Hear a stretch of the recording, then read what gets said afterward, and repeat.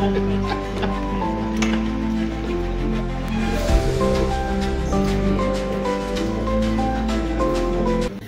are currently having a tribunal session here in Soroti City, and through this tribunal session, the tribunal is handling 19 cases of alleged human rights violations, particularly involving the right to personal liberty and the right to freedom from torture.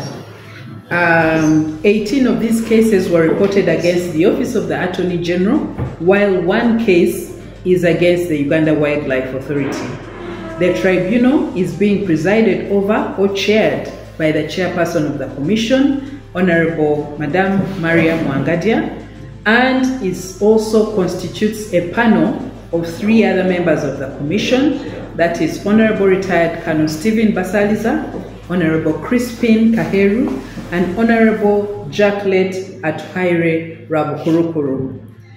The tribunal has so far concluded or decided on 6 of the 19 cases before it, with 4 of them being awarded compensation awards. 4 of the complainants were awarded compensation awards, and 2 of the cases were dismissed.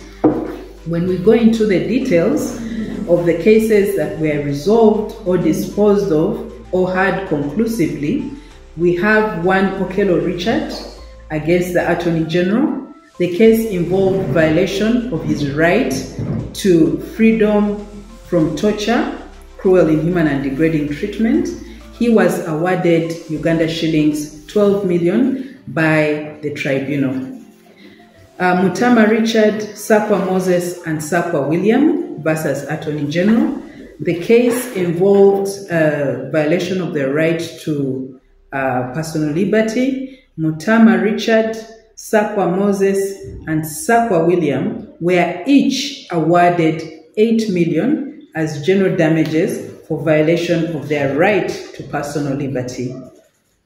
We have Aseu John Bosco, Omolo Anthony, Achedu Peter, Okeju Yafesi, Atim Demetria, Amuge Janet, Oyola Ben, and Osuku Moses.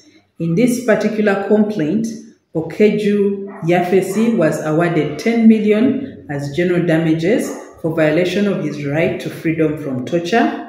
Omolo Anthony was awarded 5 million as general damages for violation of his right to freedom from torture. Amuge Janet was awarded 5 million for violation of her right to protection from torture.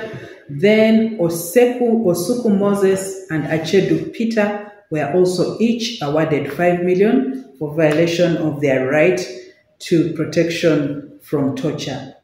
We have Abongoto Richard, Emuge Joseph, and Tino Joyce Mary versus Attorney General, in which an award was made to Emuge Joseph of 4 million shillings for violation of his right to personal liberty.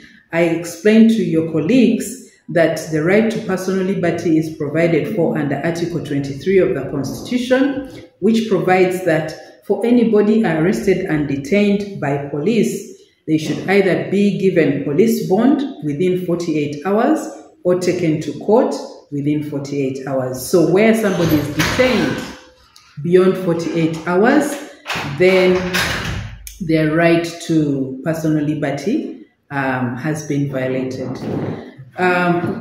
2 of the cases were dismissed.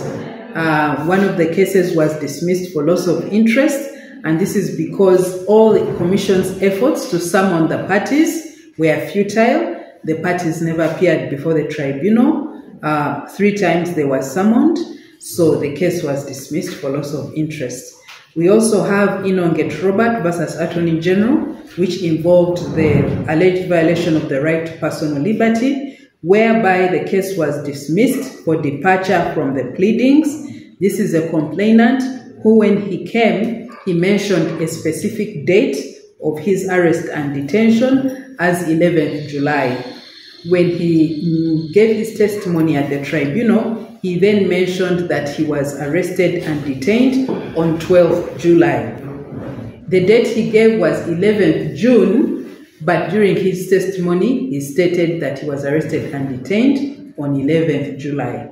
So you can see that there is a difference of 1 month.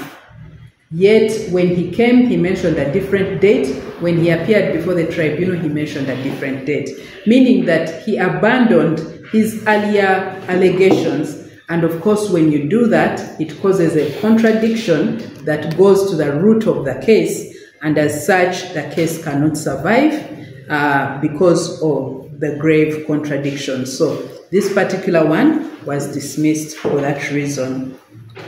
And then we go ahead to urge the public to continue using the services of the Commission through our regional office here in Soroti City and our 2 field offices in Bale and Kapchora to report complaints of human rights violations. The Commission's tribunal during this session awarded a grand total of 70 million shillings to victims of human rights violations.